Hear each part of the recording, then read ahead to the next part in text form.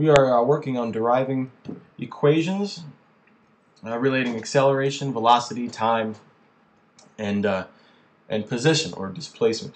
And this is going to be equation number 3, and this is going to be called position, or help us to find position as a function of time. As function of time.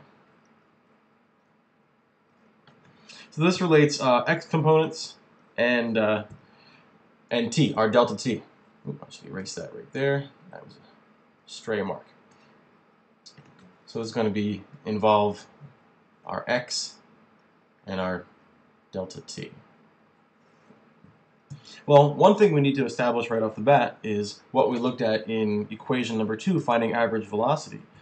We said that average velocity is really the two velocities, Vf plus Vi, divided by 2, or what we said was times a half. 1/2 times Vf plus Vi. Finding the average of any two numbers is when you add them together and then you divide by 2. This is the same thing right here. But we established this in the last problem. And this is going to be helpful because it's going to allow us to substitute one thing in for another, which I'll show you in just a minute. We'll also remember that average velocity, the average, is the same thing as a change in displacement, delta x, over delta t.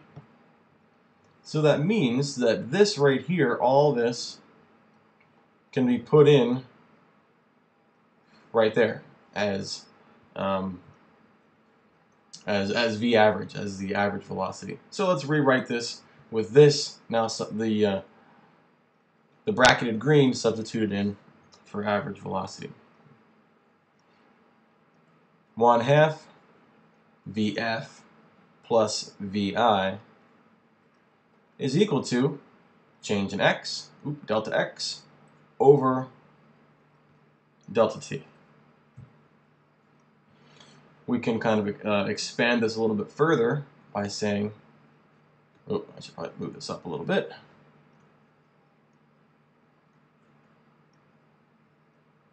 One half times Vf plus Vi equals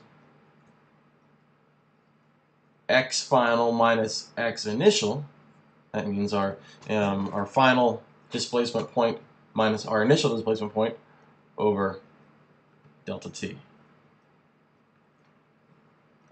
If we bring the delta t up, if we multiply both sides by delta t, that means it'll come up next to the it'll come up to the left. So we're going to have 1/2 Vf minus plus Vi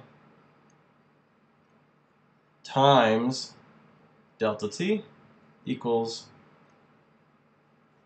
x final, or displacement final, minus displacement initial. And finally, what we're going to be doing is we're going to be solving for the final displacement.